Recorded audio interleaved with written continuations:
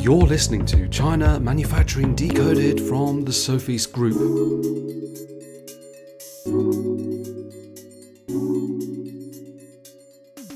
Hi, welcome back to the podcast. It's episode 228. Today, we've just entered August, so summer's still hanging in there, Paul. Paul Adams is with me. I'm Adrian, and Paul's our head of new product development and a very experienced engineer. And we need him on board for this episode because we're talking about product design, optimizations, and best practices. So basically, under the big umbrella of product design and development, Paul's going to be going into three important aspects that you need to be thinking about when you are developing your product in order to optimize that design and make some quite telling improvements. And Paul's going to take us through those. Paul, hello. Hello, Adrian. Good to be back, and thanks for the intro. Very good. I'm excited about this episode actually, because this is an area that I've been sort of looking into and living my life for the past 30 plus years, Yes, which is all about product design and development. that's it. And when we talk about product design development, I mean, wow, we could probably cover this in unlimited episodes of the podcasts, 12, 14, 24 hours worth of talking. So to sort of condense it into 40 odd minutes, we're not going to cover every single thing. And you have highlighted three aspects to cover today, right? Yeah, the three things that I think, as you say, to keep it down and sensible for sort of the listeners to actually digest and understand, we're going to break it down into three particular areas. Hmm. The first one being the optimizing design for cost, size, and weight. So I shall be touching on some of those aspects. The second one I want to talk about, because most of the products we sort of involved with around the world today is electromechanical. So the electrical part is PCB design optimization with respect to Mm, design and a layout. And the yes. last one is a very clearly an obvious one that really is key, and that's product functionality and reliability. We need to make sure that we're designing for all of those aspects. Yes, yeah. Okay, so that's the three that we're focusing on. So without further ado, let's just jump straight in then to the topic number one. And as you mentioned, that's how to optimize your design for cost, size, and weight. Yeah, that's right. So I'm going to break that down into the three obvious ones to subsections. So let's focus on cost to start with. Mm, Now, there are a number of different strategies that you look at, but ultimately, what you want to be doing is not over-engineering. Okay, so as soon as you start to over-engineer things, the cost of the product goes up tremendously, exponentially, even. And it's really, you need to look at some of the smart strategies with respect to components, material, and standard items. I want to talk about standard items. I've got one product we're developing at the moment, for example.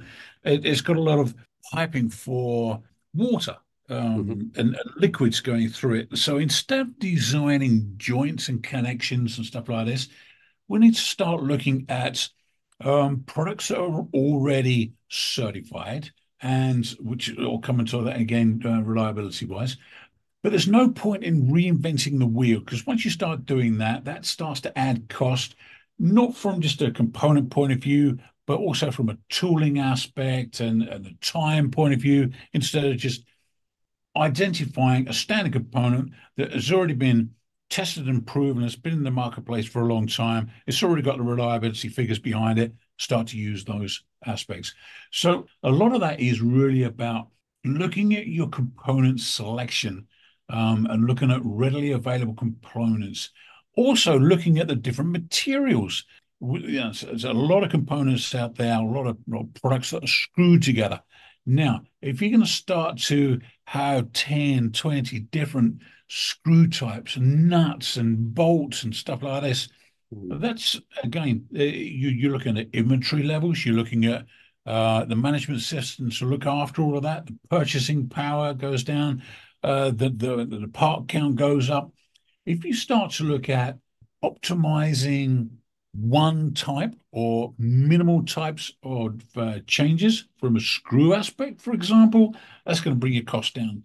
Okay, so Mm. basically, we're looking at all of these different strategies with respect to bringing the cost down. It kind of makes me feel like it sound like IKEA because IKEA keep everything streamlined and you don't get a whole huge bag of parts. You have a relatively small number of different types of fasteners, components, things like that. Well, it's for a reason, and it's exactly what we're talking about. Yeah. They're in the game of sort of making life easy for the end user. Now, if my poor old dad, if he was still around and he bought one of these desks, he wouldn't want to hunt around for which screw length goes where. If I've got the same size screws, it doesn't matter. Just pick one up and throw it in, and he'll be able to build this desk. That's Mm. not a problem. So, Yeah. it's making life easy for the end user in that particular instance. But at the end of the day, IKEA have been smart because they've used a strategy with respect to keeping the part cost down because they've used a single size common product in their assembly. Mm. Makes a lot of sense. So another area when it comes to cost versus quality is materials. That's Mm. one of those things that we need to uh, consider as engineers. It's all very well, looking at some of the metals that are around, some of the exotic materials that we've got available to us today from a polymer selection. And you think, if I, blimey, the new iPhone is like titanium. If I could make my product that titanium, that would be awesome. However, let's look at the cost of that versus something that is just as good for the product that is being sort of designed. Now, when we're looking at this, we always need to go back to basics with respect to what is the function of the product that you are designing.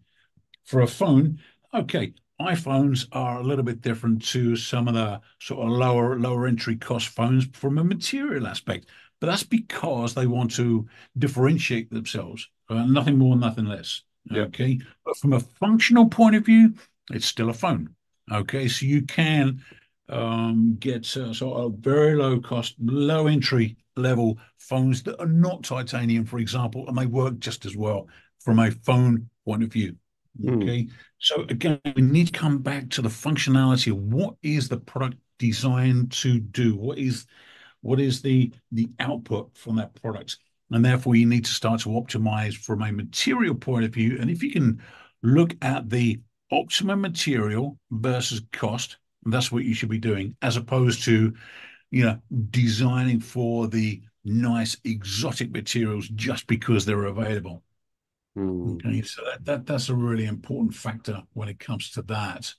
So yeah, it's very much a design versus cost versus quality, reliability balance that the engineers need to have a look at when they're designing products like this. So it's not always a case of cost wins, because then if you're using the lowest cost option to you, that may not meet the requirements for the product either. So again, we've got this fine balance with respect to understanding what the product function is all about and making Yeah. sure that you engineer to meet those specifications and requirements. So that's Mm. that's a really important factor when it comes to material choice, for example. And another thing that I think you and I spoke about previously, Adrian, is all about design strategies. But Mm. there are a number of different design strategies when it comes to best practices. Let me stick with plastics. It's an area that's I know quite a bit about, and over the past few years involved in. There are a number of different best practices that you need to follow in order to get your plastic part out of a tool. Now, if you over-engineer something, yeah, your tool maker, is going to be happy enough to take your money and build the tool and produce you an over-engineered product day in, day out. But as an engineer, you really should be smart with respect to optimizing the design, reducing some of the material, but keeping in the strength or rigidity or whatever the sort of functionality and the specification requirements deem. Mm. Then that's what you should be doing. However, again, this it's all about best practices from a design point of view. Will make sure that you've got a best cost optimized product design. Yeah, Does that absolutely. make sense? I It know there's a lot of backs and forwards in there, but it is a balance. It's not just design for cost. No, you can't do that. You've got to look at it's the overall package, well, basically. Overall package. you don't want to be in a race to the bottom because ultimately that's probably going to result in a product that's not got good quality or reliability. Of course, if your product doesn't need to have good quality or reliability, sure, but most products probably do. Indeed, indeed, yes, yeah. Well, so you saying that, I think we've all been out there and purchased something. Cool, I got a price of that. I'm going to get it, and it's lasted a week or so. You think, Well, yeah, right, and that's exactly it, right? Okay. yeah, So, yeah, exactly. shall we move on to talking about All right. size and weight? Yes, right. Let's look at the size now. Again, this is all about what the product is designed to do. That there's always room for maneuvering on the design with respect to size. But if you if you're in a product design loop where you're looking at optimizing for, we've already talked about cost. If you're making a smaller product, then that could actually bring the cost down as well. And again, there's different techniques in order to bring the footprint of the product, its size down itself. And that, if you look at the PCB, for example, but I'm going to touch on PCBs later on a little bit more in depth. Yeah. But there's ways that you can actually bring the size of the PCB down. Therefore, the housing around it can be smaller, and therefore, that generally the whole product can be reduced in size. So that's one element we can certainly look at from that aspect, which is good. And again, it's like sometimes bigger is better, Mm, depending on what we're looking at. And everything needs to come back to the functionality of the design of the product itself. But when it comes to size reduction, it's again, you're looking at standard components, you're looking at um, different techniques with respect to joining two parts together and making a single part. Now that again, that covers cost as well as weight. So again, everything we're looking at here is not just a singular descriptive way of doing something or designing. The whole thing comes as a holistic methodology yeah. of best practices. So sizing can be a very difficult thing because it's all down to fit, form, and function. However, there are some size constraints when it comes to cost. If you need to go smaller, more often than not, you need to go more expensive. Mm, So again, this is trade-off with respect to what you need in your design. Some of those miniaturization packages on the electronics, they do cost a little bit more. So therefore, your cost is going to go up. However, your overall part size is going to come down. Again, we've got this fine balance with respect to where we're going. Um, but when it comes to weight, again, it's these three are highly interlinked with respect to you can't trade one off without the other, as it were. So if we're going smaller, generally we're going lighter, mm, but we could go more expensive. So you can't have one without the other, as it were.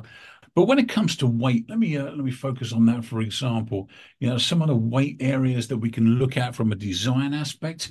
We can look at different materials. I mentioned earlier from a cost aspect, if we're looking at titanium, all right, let's look at an alternative to metal. Let's go plastic. What are some of the engineering polymers that are available to us today with all of these fillers and additives that make these polymers extremely strong, tough, and hard, just as good as some of the materials out there from a metal point of view. mm, So that's certainly one way to reduce the weight. When we're looking at designing a product, look at making it more of a hollow section, more of a honeycomb section instead of a solid block of material, whether that be metal or plastic. You're still going to get the strength, you're still going to get the rigidity and the structural integrity with something that's designed like that. So that's always a good aspect. However, the weight will be dramatically reduced. So that's another area. Again, it's just looking at best practices. If we're looking at injection molded parts, we don't want to be injection molding big solid areas because that's going to cause a lot of problems from a surface defect point of view, hollow marks, sink marks. The polymer is not going to be crystallized in the center as well as what it should be, for example. So there's a lot of problems when it comes to big blocky materials when we're molding. So we need to look at reducing the weight or reducing the material used on that. And again, that goes hand in hand with cost reduction, because we're Mm. using less material. And from a size point of view, well, the size is the size when it comes to that. But it's all of these again. Reiterate that all three of these are very, very closely interlinked. So Yeah. which is And it can be like, weight reduction can be a force for good, but it could also be a negative thing. For example, I know we've talked about if shady suppliers try to start cutting the amount of material they're using to save a bit of money, make a bit more margin, but they're not telling you, their customer. So you end up with maybe the product that you're expecting, the walls are too thin, which will make it structurally unsound or something like that. So correct. that's one of the negatives. So you got to watch out for that. Yes, that's right. And I'm just going to touch on another point here, which again we're going to talk about later on, is the importance of finding that right balance between the weight and the functionality. Yeah, a Yeah. lightweight product may be desirable, as you just mentioned, with different performances and stuff like this. However, what you don't want to be doing is sacrificing durability and the performance of the product itself because Mm. of that. Again, a fine balance, but from an engineering aspect, a lot of tools out there, which I'm not going to go into, that allow us to run simulations and look at stress and everything like this from a CAD aspect point of view, Mm. which really should be doing. Again, that's another topic that we can talk about another day. Adrian. Yeah, put it on the list. Yes, indeed, Okay, indeed. great. Yeah, so that was three common optimizations. Not all of the optimizations that you might make to your design, but probably three that a lot of people will be thinking about.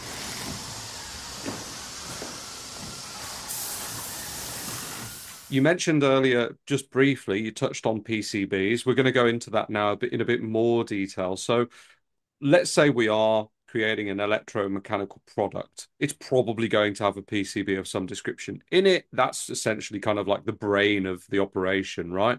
So, what are the best practices for the PCB design and the layout? Well, as you mentioned to start with, we could talk 20, 30, 40 hours on this particular subject. And this is one of the areas that you know, I need to rein myself back in from a from a descriptive point of view and going on and on and on. Yeah, I'm watching However, the clock, don't worry. I should try and summarize the best we can when it comes to this. So let me start with some of the best practices, that we Mm. work with in-house at where we are at Gillian and that. Yeah, yeah. So let's put signal integrity. It's one of those things where we see often. So we've got a problem with the signal or something like this. So minimizing the trace length and maintaining consistent impedance is really important when it comes to track and track lengths. Mm. Okay. So well, if we get that right, the shorter the trace reduces the signal distortion. Okay. The longer the trace, the more problematic the signal becomes over that period, over the length of the track itself. So that's the first point. Second point on signal integrity is you need to employ differential signals for high-speed data transmission. High-speed data transmission these days is a fairly common thing. However, this reduces the noise and improves the signal quality. So we need to look at differential signaling. Okay. And one of the biggest ones we look at, we try and optimize the ground plane. As the bigger the ground plane, the better, generally. So we need to have a look at that, making sure that is maximized and optimized where we can. And again, I can point my finger to several PCB designs that we've got on the table at the moment where we've had to do this, and it has made a difference. Okay, Mm. so let's switch down to power. This goes hand in hand with the signal. What we don't want to be doing is crossing lines or making the lines too close when it comes to signal or data transmission and power transmission. Um, so we need to make sure that is okay. So making sure that the wide power planes are as optimized the best we can. In other words, making the tracks as wide as possible to carry the required current. So that's all good. And we need to um, look at the different voltage levels. Sometimes we need to go to multi-level, multi-plane sort of PCBs in order to break that out. So that's one thing. We could go on and on and on. So I'm just going to rattle through some of these, Adrian. Yeah, yeah. Thermal management as well. We need to make sure that we're looking after our heat dissipation correctly. We've got a lot Mm. of components on a PCB, and some of those get hot. Some of those get too hot in certain areas and interfere with other components that are placed on the PCB adjacent or close to it. So we need to look at that. And that's an important aspect. So we need to make sure that we're not overheating, or we make sure that we are preventing overheating of some of the components. So what are Also, some of the things that we might do to manage the heat? well, there's a couple of things you can do. If you've got space on the PCB, you can obviously put a heatsink, which is just an aluminium sort of bed Yeah. that the component is placed upon. That would dissipate the heat nicely. Some Mm. of these are quite large. Some of these heat dissipation beds are quite large, and they've got fins on them, so therefore they radiate the heat nicely and manage the heat and dissipate the heat like that, which is good. If it's a smaller component, SMT product, that can be placed in a certain area where it doesn't interfere from the heat heating up other sensitive components. So it's really isolating those particular components that could get a little bit hot. When we're talking about small components, SMT components, they don't really get super hot. But on some of the bigger PCBs, we may have components that do get considerably hotter than that you would expect. So they Mm. need to be managed very carefully. And heatsink is generally the best way to do that. Yeah. Another way to do it is if it's only just a simple component that goes down, we can just put some heat paste on there. It's same thing as the heat sink, but just in a paste format, and that'll sort of manage some of the heat from the component itself. So that's all good. Another thing is you can actually transfer the heat from the top to the bottom through vias. Via is for those in the know that will know. For those in the don't know, there's basically the hole through the PCB, which is connected via the planes, and we basically just sort of direct the heat from one area to another, from the top to the bottom. So that tends to work quite nicely as well Mm. in some areas. Another big one is all about component placement. Is making sure that you're putting right components in the right area. In other words, all your signals and all your data components are linked together or grouped together. All of your power distribution components are separated out from your data signals. If you start to mix those up in a random format, you're going to get all sorts of problems with your data. Your data is not going to be clean. It's going to get corrupted and stuff like this. So again, just our best practices, just common sense, really. Yeah, just grouping these things together. So Mm. that's all good. And that comes really down to the next part, which is layout techniques. Once you've got your schematic, once you've got okay, this is what needs to happen. These are the signals, these are components, then you need to lay it out. So these layout needs to be correct with respect to what we just talked about, putting the components in the right place, in the right order, separating out sensitive components from your data and your power lines and stuff like this. So it really comes down to sort of layout techniques. And again, there's a lot of software out there that allow you to do that and help you manage and check the work that you're doing when it comes to layout optimization.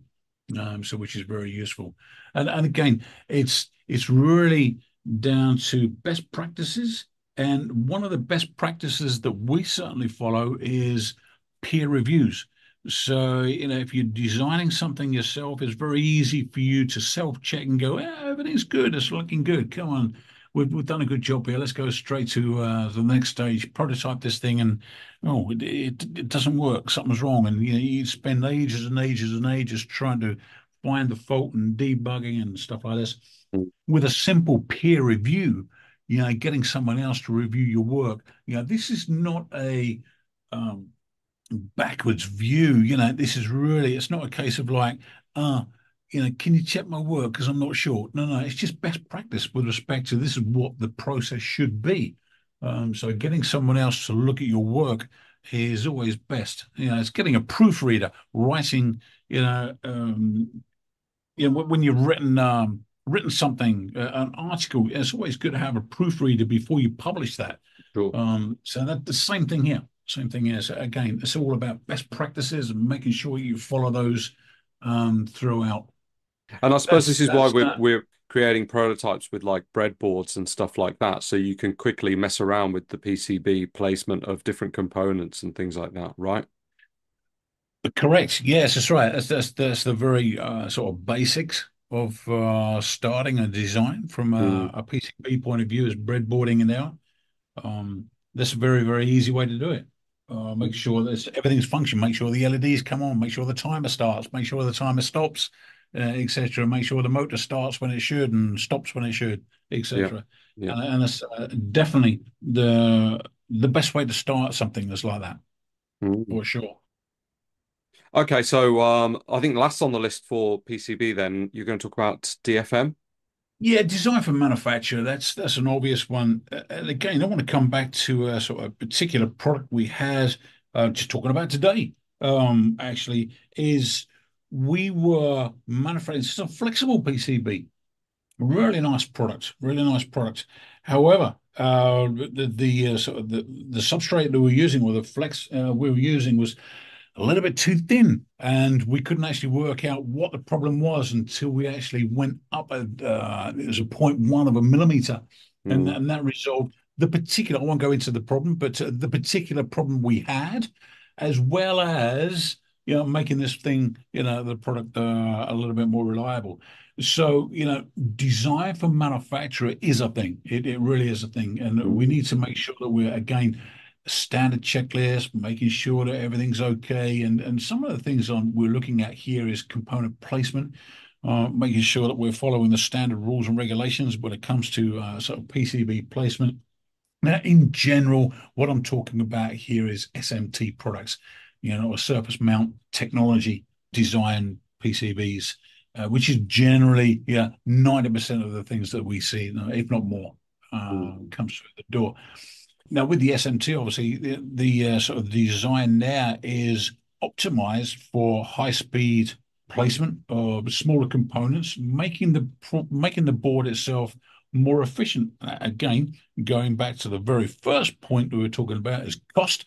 This brings the cost down of the overall product itself. Why? Because we've got standard components on there. We've got the product which is a little bit smaller, allowing the footprint to be reduced in size. So that's that. But we also need to, again, something I just mentioned is the PCB thickness and the material that you're using as well. Generally we're using FR4 as a board material. But these days, we're using a lot of flexible PCB materials in some of the products we're developing. And that's an interesting thing. One of the things that I want to highlight that again it came around that caused us issues. We couldn't actually understand what the issue mm, was, and it was all about the copper used on the flexible PCB itself. Now, there's two ways. There's rolled copper and there's etched copper. Okay, we had the standard etched copper, and as it was being flexed, it was it was fracturing, and some of the tracks were not as reliable, and that was causing us problems. And we couldn't work out what the problem was. We removed place and replaced components away from this particular area. And oh, come on, guys, this is a flex PCB. This is what it should be doing. But it was all down to the type of copper being used on the flex PCB. And we had to go to the rolled copper or RA copper, solve the problem. Now, again, this mm, comes down to design for manufacturability. Is the product manufacturable, and this is what we need to look at. So we're looking at all aspects and material thickness. I mentioned that earlier. We had to increase from zero point 0.3 to zero point 0.4, or was it zero point 0.2 to zero point 0.3, whatever the case be. It was just a zero point 0.1 increase. Solve the problem on the other particular flex PCB we were looking at. But again, we need to be looking at the effects of the signal integrity, the mechanical strength, the fit within the product itself, and making sure everything can be produced not just from a single component point of view, but from the overall assembly aspect. Okay, and this Mm. is where the design for manufacturability comes into play when we're talking about PCBs. And again, I'll go back to the original statement I made on some of the other things earlier, with standardization. Let's look at standard components. And when we're looking at components, making sure that we are choosing components from a reliable supplier, making sure those components are not end of life, making sure that the components have been tested and verified in a certain way that fits your requirements for the product. So Mm. again, all a standard checklist with respect to common practices and design for manufacturability. You need to make sure that you're covering that aspect as well, even when it comes to PCBs. Yeah, yeah, absolutely. So that's PCBs. I know we've gone through that relatively quickly, and that could be an episode in itself. But because they are such an Yeah. important component, it's worth devoting a bit of time to them in the frame of product design optimization. So that's PCBs covered. Great.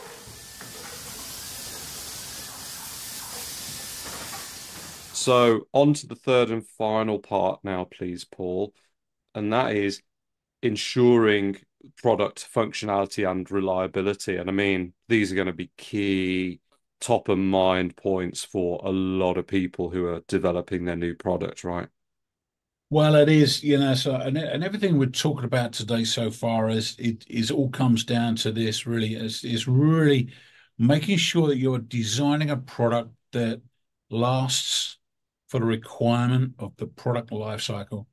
It's no Yep. point in putting out a super cheap product that we talked about earlier. Yeah, it lasts a week. That's not going to achieve anything. Um, apart from the negative reviews Yeah, and annoying loyal people. customers. Yes, that's Yeah. right. But at the end of the day, so you've got to optimize the cost. You need to optimize the size. You need to optimize the weight.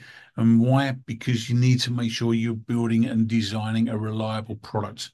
You need to make sure that it's functional, fully functional, and that all of these functions are reliable every single time it's operated or whatever the product is. Mm. Um, so I know that you've talked about this, or we've had a podcast on this subject in the past. I think Oh, almost Andrew, certainly. Yeah. I think Andrew came on and talked about design for reliability. Yeah, Uh, yeah, more than once, I think. Yes, that's right. So, and again, I'm going to bring it up now, because Mm. it's an important factor. Well, when we're talking about functionality and reliability, Hmm. we need to sort of look at DFR, design for reliability, which involves designing a product to function consistently and with minimal failures over an expected lifespan. Yeah, which is exactly what I said. Um, so how do you do that? Well, you take in all of the consideration we've just spoken about, and we need to look at component selection. Let me focus on that for again. But as a general overall holistic statement, we need to be looking at choosing high quality components. And these components, they really need to be um, tried and tested and approved, and they need to last with when I'm talking about last, I need to make sure that they can last the life cycle of the product itself in whatever condition the product should go out in. I've done some work previously on an article with respect to material selection on outdoor plastics. And one of the Yes. things that I looked at there was an LED sign outside a shop. Over in the Philippines, so we get a lot of typhoons, or over here in Asia, a lot of typhoons and big storms coming in. And the plastic needs to, make sure that it's up there in 5, 10, 15, 20 years of life, you know. So it's not just, looking at, the elements of a PCB, making sure they are Mm. consistent and reliable. It's the overall product selection and material selection to make sure everything's going to last a lifetime. Okay, so that's component selection. Another area to look at when we're looking at component selection is the environment it's in, the temperature. It's like over here in Asia, we can look at fairly hot temperatures. But what if you're in Alaska? You're looking at very cold temperatures, and it could be for exactly the same product.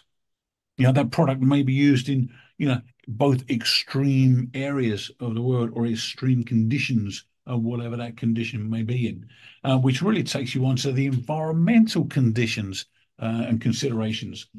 So when we're looking at temperature, we're looking at temperature shock.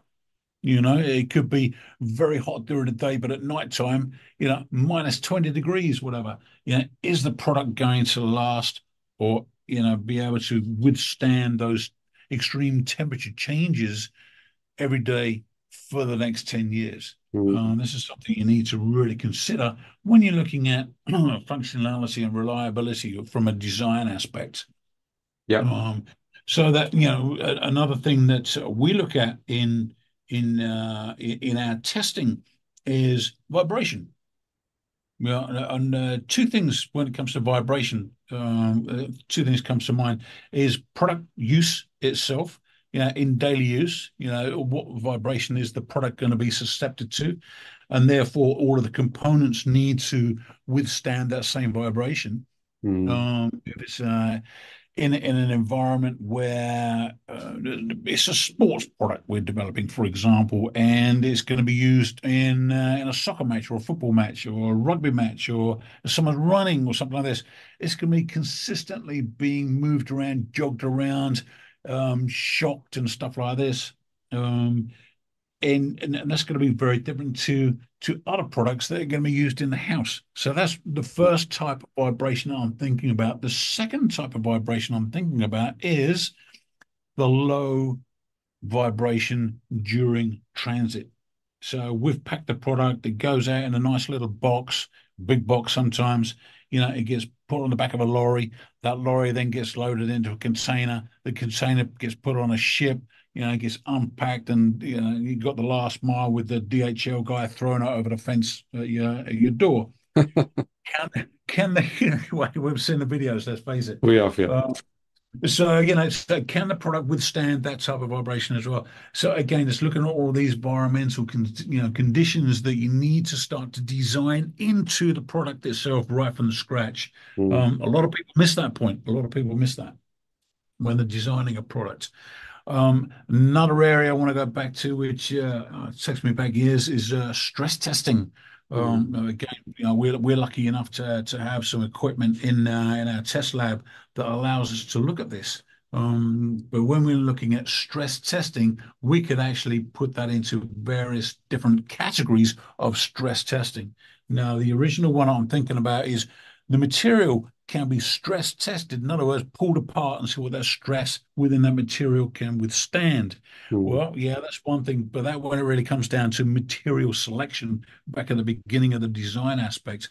But stress testing, that really comes into what we'll be just talking about the environment conditions or the shock and the vibration environment. We can actually look at that. You need to start designing your product with respect to real world scenarios Yeah. and pushing it beyond the expected use window.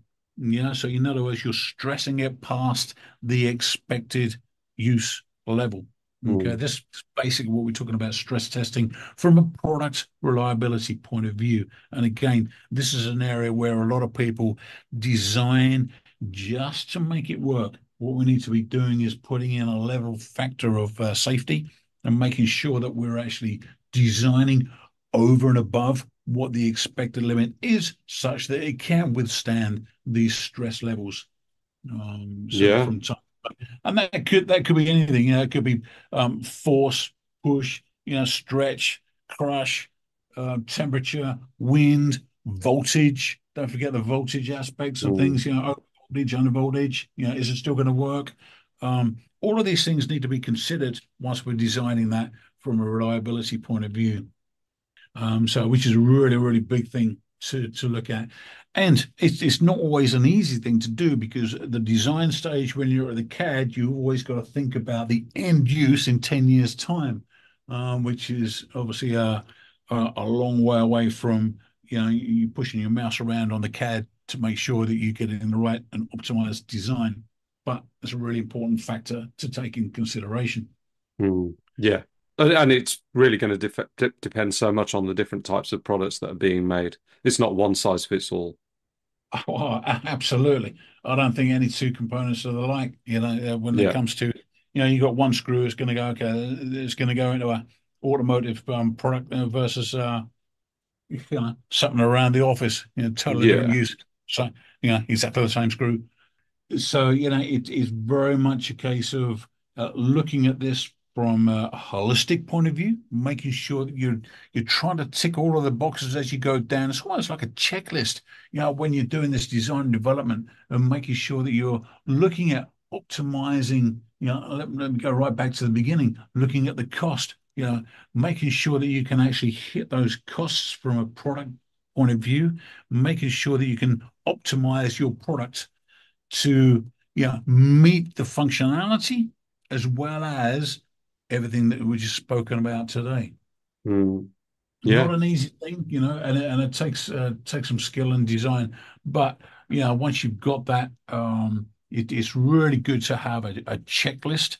We've got a number of checklists that we work with. We got some, like I said, peer reviews that we go through, standard practices, best practices. This is the best thing to do and follow all the time. It really Mm. is. Mm. Yeah, so I think the practices that you're talking about, these are some of the key ones that should be integrated into product design and development. But if you're not so familiar with doing this, then you're going to be leaning on your supplier. So I suppose a lot of the things that you've been talking about today, this is something to keep in mind when you're discussing with your supplier, who kind of becomes like your partner in this in a way, if they are providing the development expertise and making sure that you are asking them the right questions. Because if we're not 100% clear on our requirements, that's where grey areas occur, and that's when you end up with a result that you're not happy with, right? Exactly, and I don't think there's anyone out there that's a master of all of this. Yeah. Someone might be yes, like, yeah, I know about PCBs. I know everything about PCBs, but I know very little about injection molding, or the other way around. Yeah, Mm, or so you got some castings out there, and this is where you have to rely on your supplier and the relationship you build with the supplier as well. That's a really important aspect, building that relationship, building the trust with your supplier. And I've always said, the only stupid question is the question that is never asked. So always ask questions with respect to areas that you're unsure about, or you mm, don't know, or you just need clarification. It's not going to be a stupid question, because always if you've got a good relationship with your supplier, that supplier will be happy to help you because it's going to be a really good two-way relationship, and that's the key thing now, I think. great. Okay, so those are three important aspects of product design, of optimizing product designs, and you've taken us through some of the best practices. So optimizing the design for cost, size, and weight, making PCBs better in terms of design and layout. So what were the best practices for that? And the important for ensuring product functionality and reliability, which we just covered. And hopefully you're going to be able to apply some of Paul's insights into your projects, whoever's listening at the moment. So thanks, Paul. That's very illuminating. Loved it and plenty to take away. We have covered some of these topics in other podcast episodes and some of our content. So check the show notes, guys. I will be adding some links to, for example, when we discussed design for reliability in more detail and things like that. And if I may, I'm going to ask, right, if you're enjoying the podcast and you want to get involved, right, we want to hear what your thoughts are. Do you like the topics we're covering? And are there some topics that you'd like us to cover? Well, you can actually tell us. So we've set up a questionnaire. It's very, very short. And if you go to https:// tinyurl.com/CMD podcast. So that's tinyurl.com/CMD podcast, all one word, right? You can leave your feedback. Let us know what you're thinking about the podcast and also what topics you would like us to cover that's going to benefit you. And we can move forward and make the podcast even more helpful as we carry on through 2024 and go into 2025. So with that said, Paul, thanks for coming on, and we'll get you back on again soon. It's been a good one. Absolutely. I know I rattled through those really, really quickly, but I'm hoping you can take away some key points there, and look forward to talking again soon. Thanks again for listening to this podcast brought to you by the Sofeast Group. We're on a mission to provide you with everything you need to manufacture effectively in Asia, including inspections, auditing, new product development support, contract manufacturing, 3PL warehousing and fulfillment, and much, much more across Asia's key manufacturing areas. Visit us at sofeast.com, that's SOFEAST.com, to learn more and get help. If you've enjoyed the podcast today, please do rate, review and share because it will really help others discover us too.